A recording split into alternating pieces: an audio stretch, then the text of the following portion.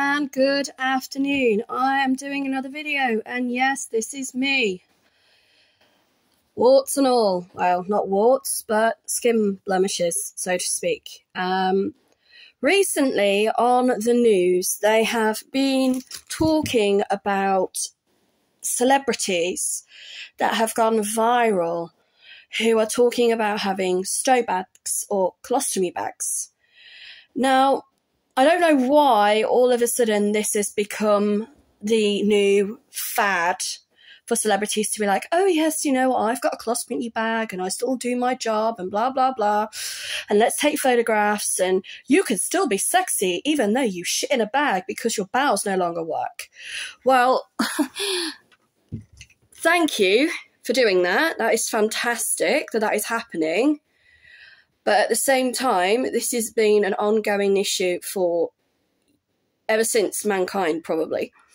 And since, obviously, the scientists and the world-renowned doctors and everything were able to experiment on people and do clinical trials, as they would have called them, to help people with problems with their bowel system. And one of the things that obviously has been highlighted with this whole fad of all of these celebrities talking about how I've got a colostomy bag, you know, but I still do my job. But a lot of the things that people are worried about when they've got one of these is obviously the lack of public toilets or the lack of facilities. And again, that's nothing new. Everywhere at the moment, it doesn't matter which town you go to, it doesn't matter what village you go to, it doesn't matter what city you go to.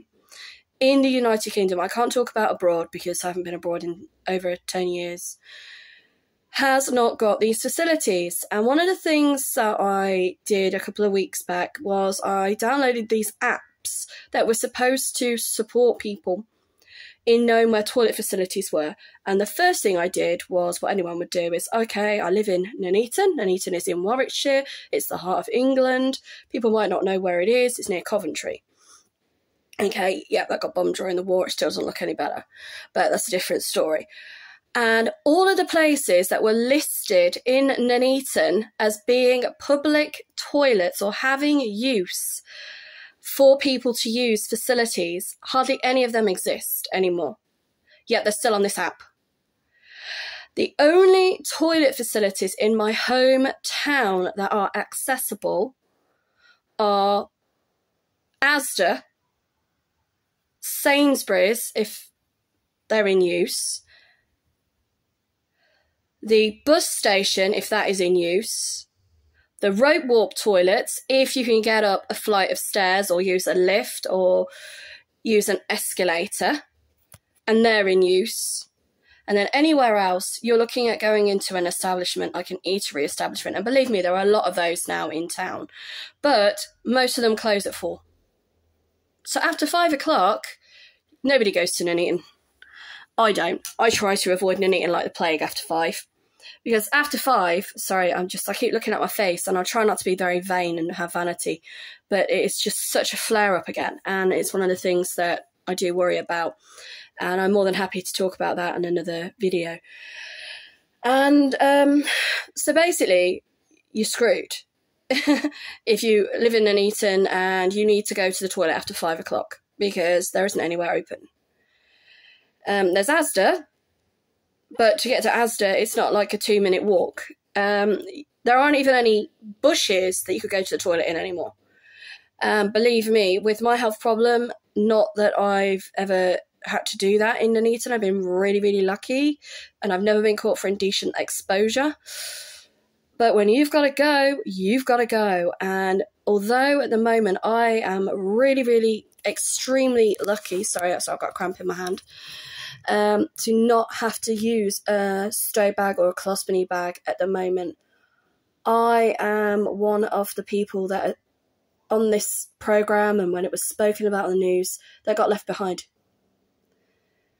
And that is people who suffer with other bowel issues. There are so many things that can go wrong with the human body.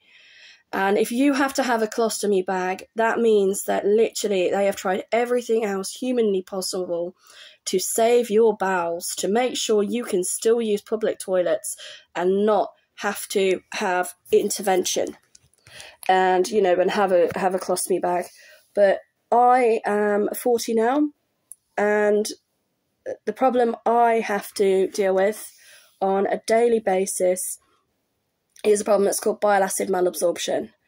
Now, personally, I think I've always had bile acid malabsorption, but when I was 16, I got told it was IBS, which was irritable bowel syndrome, and I got told it was my own fault, it was self-inflicted, that if I changed my diet, if I changed how much I exercised in a week, if I cut down how many carbs I ate, if I cut down my fats, my sugar, literally I tried every bit of advice that was given to me by the doctor whenever I went to the doctor, and I would say, look, you know, I'm not well, there's something wrong with me. It should not be normal for somebody at the age of 16 to have sickness and diarrhea for 3 days solid out of every single month. And then it was, oh, you know, it could be endometriosis, it could just be to do with your menstrual cycle. I was put on so many different medications, so many different types of antibiotics. None of them really work for me anymore. I'm 40. I've had so many cocktails of drugs shoved down my throat by the NHS. I mean, people complain about pharmaceutical companies in other countries, but from the age of 16, I was taking cocodamol, I was taking aspirin, I was taking paracetamol, I was taking 2 different types of antibiotics. I can't even remember what they were now off the top of my head. It's all in my medical records, which it mysteriously disappeared now that I need them for the Department of Work and Pensions. And finally, when I got to my 30s, I did what most women choose to do. I chose to start a family with the guy that I was in a relationship with. And I got gestational diabetes, and I was on all of the clinical trials for Nottingham and Warwick University to support women with gestational diabetes during their pregnancies.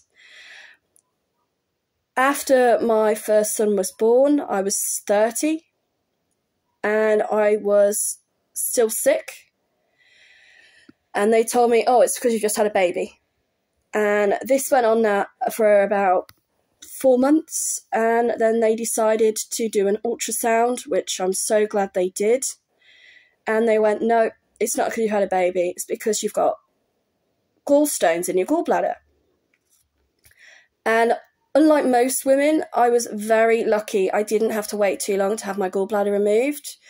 So I had my gallbladder removed when I was in my when I was 30. It was the 1st of December 2024, same year my son was born. I'm there in the hospital waiting room. I'd been there from 7 in the morning, did not get operated on until 7 in the evening, still breastfeeding, still nursing my newborn child who was born in the January. Had the operation, was told I'd be fine, may have to change my diet, but there shouldn't be any long-term or long-standing health problems. And that I should just be happy that it was a keyhole surgery and that everything went well. And then from there up until 2018, I, touch wood, was health-wise quite happy, quite healthy, found out I was pregnant again, did the maths, it didn't happen whilst I was under.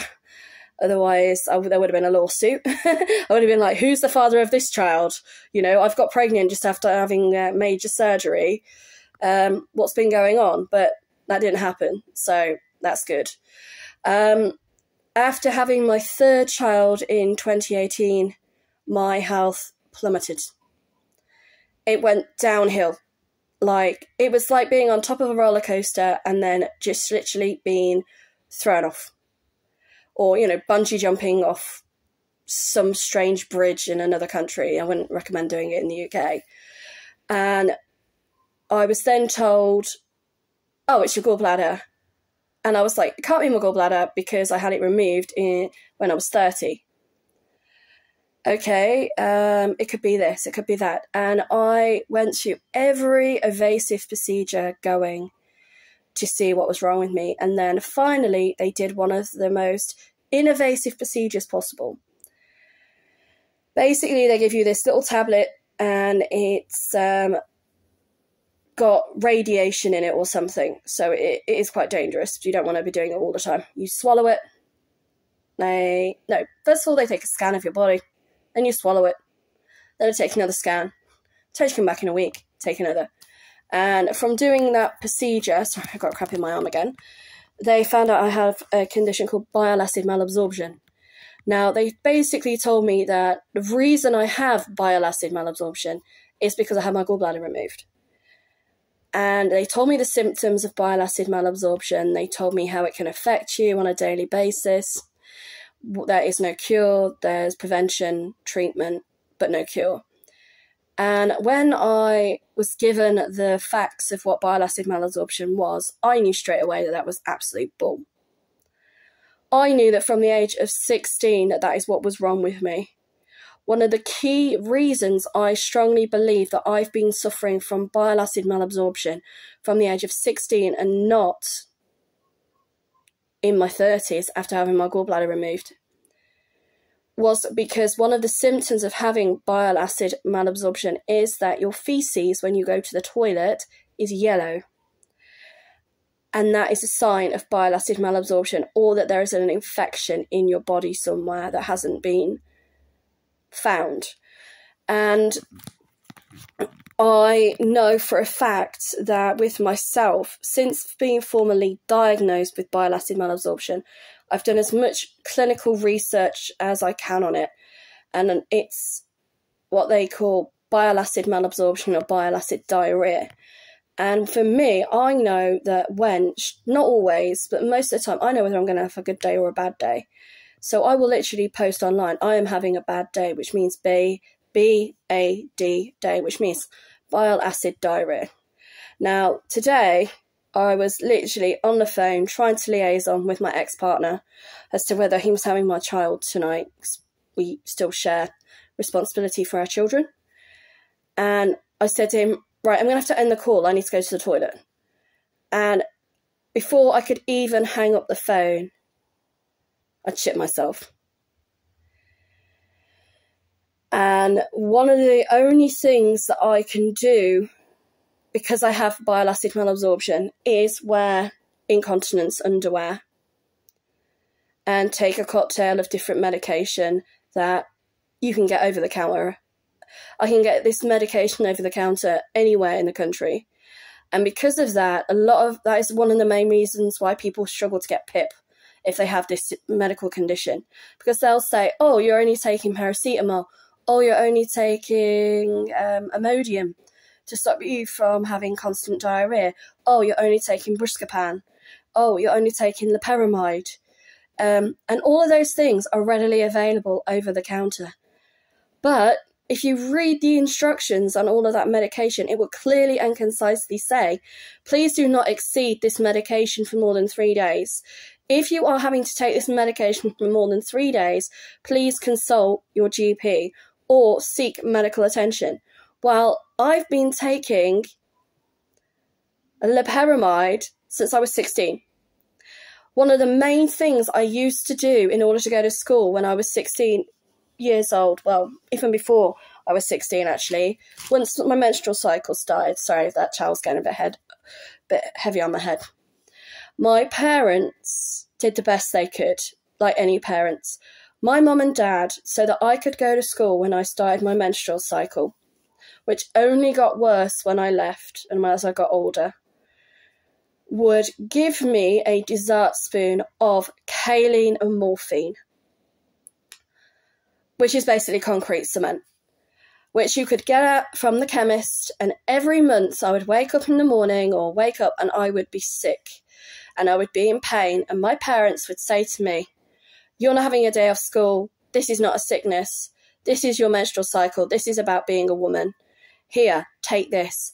So literally from the age of like 15 to I think it was about 20, I took it as being normal, that it was okay to take a dessert spoon of kaolin and morphine the first day of my menstrual cycle. And I just kept doing it. To me, that was the norm. And the reason I did it was because my parents told me it was safe to do so. Okay, I would never, in the month of Sundays, tell my kids to do that now. But I was a child. I didn't know any better. And even when I went to see the doctor and he said to me, how are you managing your pain of your menstrual cycle? And I would say to him, oh, I take kaolin morphine. Oh, I take codeine. I take this. I take that. He would be like, who's giving you this medication? And I'd be like, it's at home in the house. I just take it. He wasn't even aware that I was actually stealing medication from my parents in order to function on a daily basis. And how many young people are still at risk of doing things like that today, especially with the waiting time to see a GP. So let's get back on track now. Everyone's been obviously talking about stow bags, incontinence issues, but I think more needs to be done and be highlighted about other digestive problems that people have to live with on a daily basis. People like myself who have to wear these. Now, they are not sexy.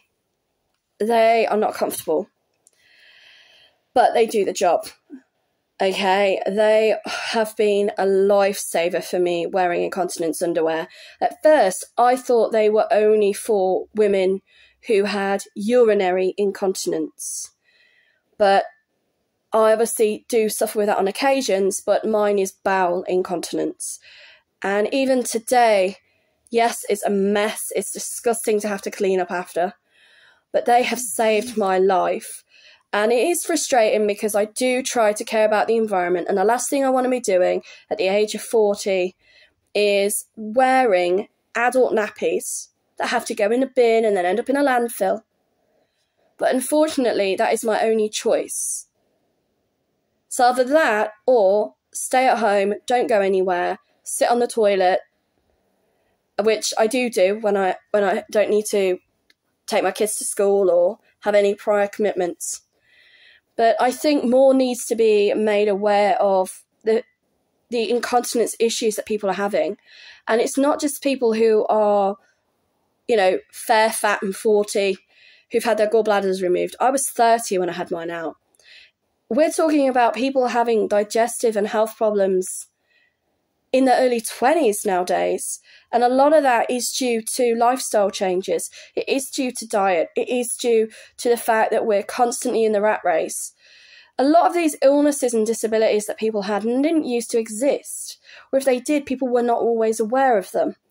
But now, these things, they just seem to be like the norm. It's like, oh, you've not had your gallbladder out by the time you're 40, there's something wrong with you. It's like, it's supposed to be like bragging rights. And it's like, what? Why would you want to brag about the fact that you've had to have your gallbladder removed?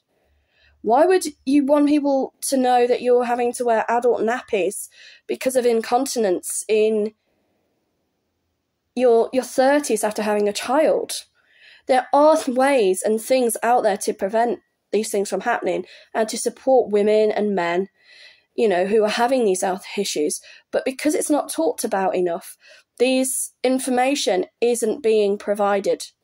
The funding isn't there to provide the services that could potentially prevent further and ongoing issues where incontinence underwear is needed in the future. I know prevention is better than a cure, but for me, it is so embarrassing and humiliating and debilitating to have to wear incontinence underwear. And even the adverts that they show you for incontinence underwear going, oh, I've got my incontinent pants on, I'm going to go and watch Miley Cyrus wiggle her bum on stage, or whoever these people have gone to see in shows. It's like, no, I wouldn't. I would not intentionally go out and wear incontinence underwear and piss and shit myself in public to go and see a show.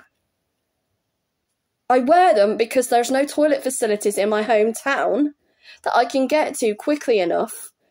And I pray that my bus journey home or my taxi home that they will support me long enough so that I can literally get the key in the door, unlock the door, run up the stairs, and either jump in the bath or jump onto the toilet. And I think it's kind of being too glamorized and too normalized to say, oh yeah, but it's normal. No, it's not normal. It is not normal for people to have to live with these conditions.